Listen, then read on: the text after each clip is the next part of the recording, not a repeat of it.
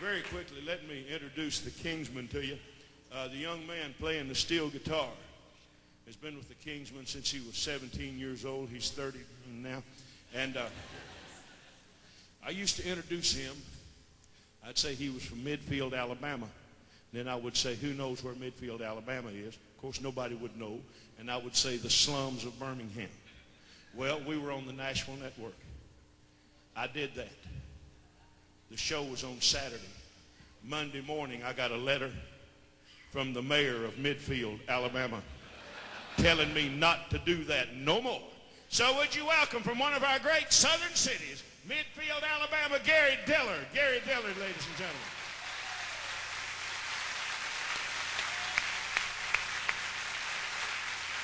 The young man that sings the tenor, when he joined the Kingsmen 7 years ago, he sounded like a little old girl, just a whining and a grunting around, and he's worked hard and practiced. Now he sounds like a full-grown woman. And I tell you, he's doing a great job. How about it for Gary Shepard? Gary Shepard.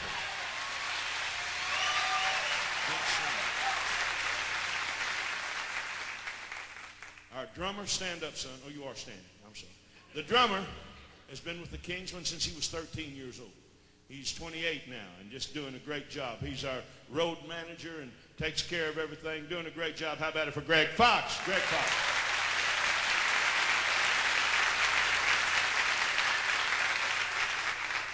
Come on up here, Ray. Not you, Tonto. Come here. Don't get in front of me, boy. Nobody gets in front of me. Now, old Ray has been with the Kingsmen for many years.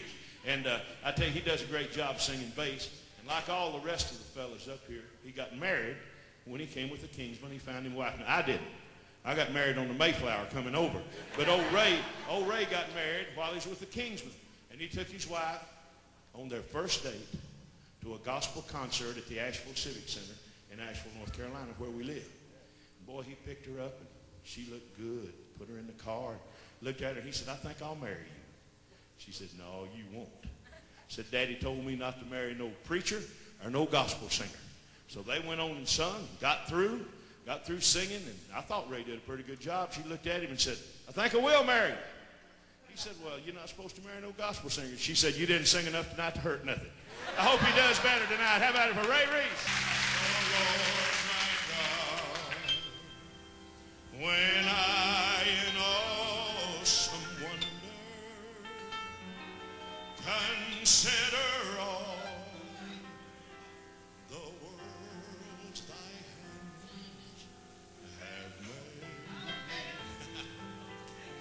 I see the stars, I hear the rolling thunder,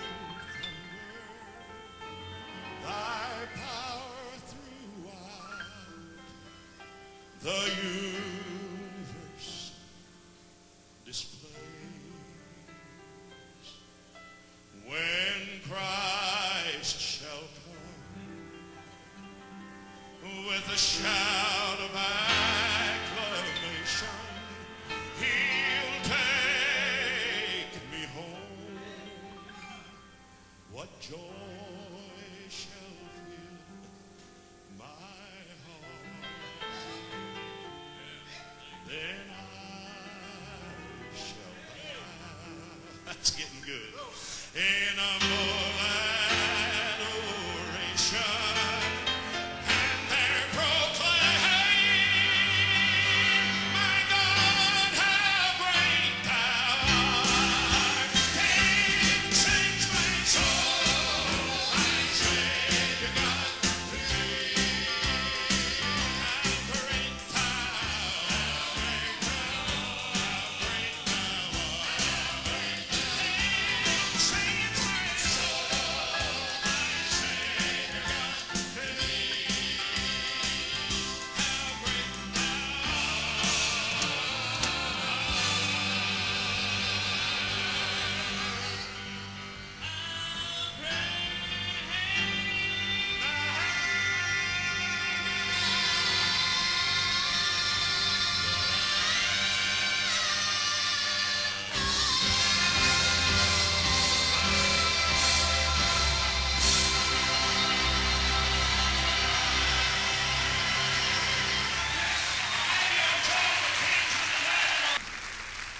That's got my crank turned. Nobody enjoys having fun any better than I do. Nobody enjoys laughing and playing and telling jokes any better than I do. But I tell you one thing, what I'm feeling right now makes all the traveling, all the staying away from home, and everything worthwhile. I'm glad for Jesus. I'm glad. Let's give him the biggest hand of all this afternoon. That's why we sing.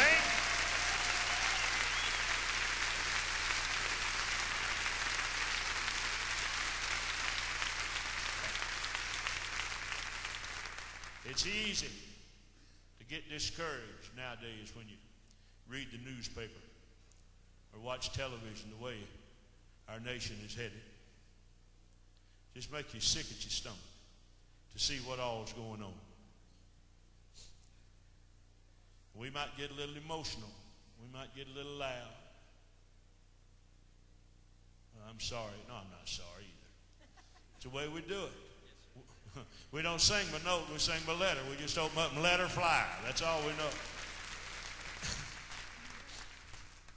I wouldn't give you a dime for preaching and singing that you couldn't feel, that didn't have some excitement in it. We've got men now graduating for these seminaries, and the only thing alive are the flowers growing out around the church. And I tell you what, I'm glad for Jesus, and I'm glad for some excitement. I was watching a football game yesterday, watching Penn State, and yeah, I know who it was, Ohio State. I don't believe they showed up. And them people, when that boy made a touchdown, they got so excited. They'd squeeze them hot dogs till the weenies came out of them and get mustard all over their shoes. But let us get a little bit loud. Let us get a little bit loud about Jesus. Or let us get a little fast about Jesus. Or let us get a little step in about Jesus. And we start losing people. I tell you one thing, I'm glad for Jesus. And if I could step higher, I'd step higher. Listen, God knows what he's doing. Here we go. God knows what he's doing. It's all under his control. He's got healing for the body. God's got saving for the soul. Whatever I have need of, I know it's nothing to him. When it comes to miracles, God knows what he's doing. I tell you, we're glad to be here tonight, and we just hope that you'll enjoy the songs and the singing. We hope they'll be a blessing to you. Of course, we want to get a good video. Of course, we want everything to look nice. My makeup's all straight and everything, and I'm ready to go. But most of all, we want the songs to be a blessing to you. Most of all, we want you to feel something in the singing. We don't travel 125,000 miles every year just because we don't have anything else to do.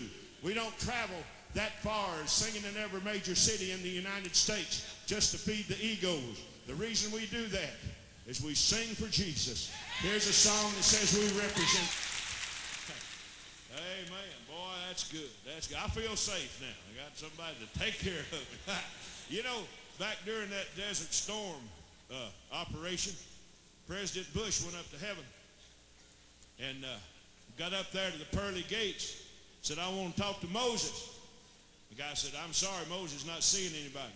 He said, please, said, I'm in a war. Moses is an expert at crossing the desert. I need some help. The guy said, I'll go see if Moses wants to talk to you. Came back and said, he don't want to talk to you. Said, why? Said, the last time he talked to a bush, he had to spend 40 years in the wilderness.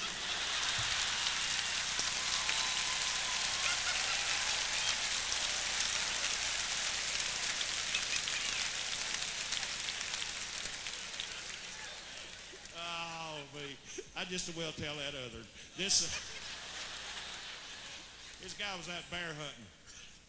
Bear got after him, the gun jammed. Boy, he was running hard as he could go and just picking them up and putting them down. Run up against the cliff. Couldn't go anywhere. Gun jammed. And like all of us, when we get in trouble, boy, that old bear was just coming after him. He bowed his head and said, Lord, Lord, let that be a Christian bear.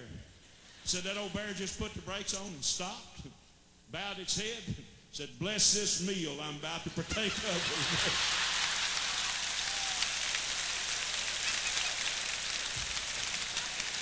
that off.